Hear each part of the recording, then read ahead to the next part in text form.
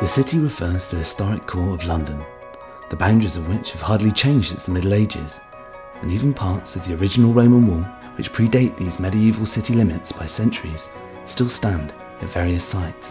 While a little effort is required to hunt out these historic ruins, an armorial and legendary stone dragon further demarcating its territory can be found on every road leading into the city.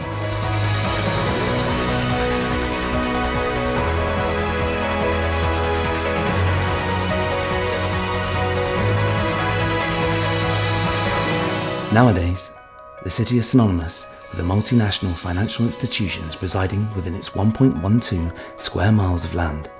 Hence, it's also being known as the Square Mile, and ranks above New York as the leading centre for global finance.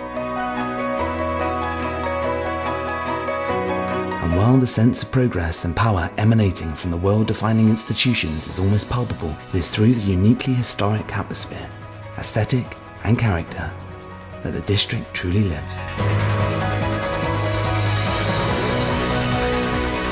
The city's wonderfully varied architecture, beautifully juxtaposing antiquity and modernity in perfect visual harmony, is central to such character, and our London's letting agency for the city makes the most of this with a portfolio of residential property befitting our remarkable centre.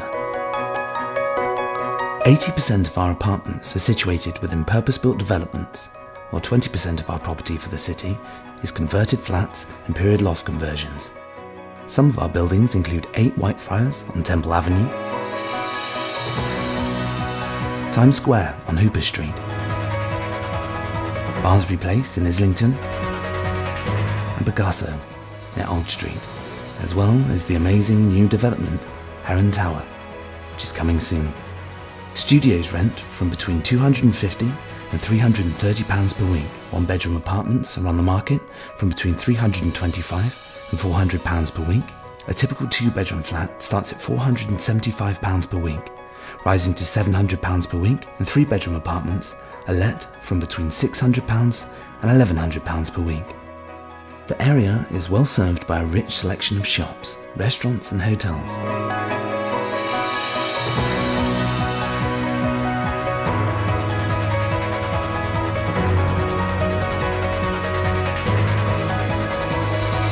The transport network, as you'd expect, is second to none, connecting the city with all parts of London, the region and beyond. Tube stations include Bank, St Paul's and Chancery Lane.